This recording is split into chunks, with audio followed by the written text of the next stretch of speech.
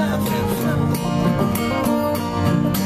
Out on the mountain, wind blowing free, thinking about the days that used to be.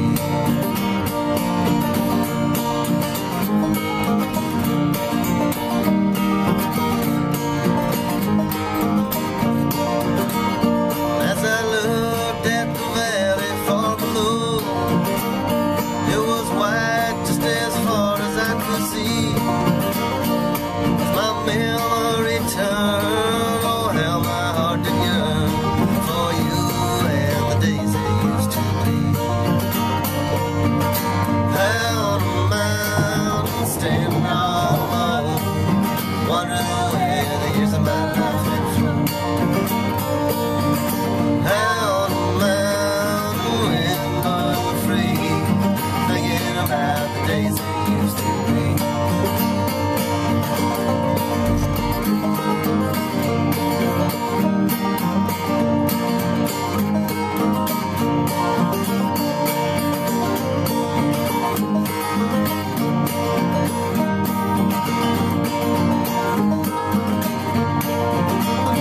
Then I wonder, do you ever think of me?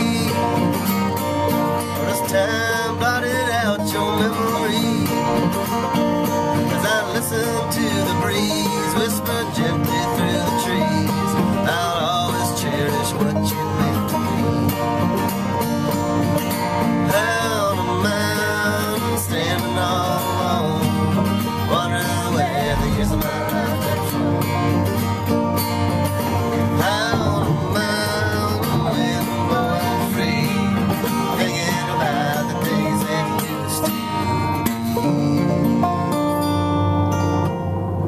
All right. Thank you. Thank you very much. David and Barbara Jean, welcome to our gondola sessions. Thank you. It's great having you here on this chilly but brilliant New Year's Day. So, Barbara Jean, you've been, or had been living up on the North Shore here for 7 years now. Played Papa Charlie's dozens of times. Tell me what you like about that room. Well, it's always a good time. People are here skiing, they're on vacation, usually pretty happy to be around. So it's very warm as far as the environment goes, and sound guy Jerry always does a really good job. So it's just a fun room with people who are relaxed and having a good time. I love it that the audience is always on vacation, and it just brings them to another level. Works out well. Yeah, that's great. And David, your band The Pines just recently played here for the first time in December. Yes. And that was one, you know, I booked it because I love the music, but it's a bit risky for a Saturday night for us. I see you guys as kind of concert listening music, and our Saturday night crowd is a bit of a party, woohoo, let's rock and roll. Yeah. And the set list you guys put together was like a big rock show.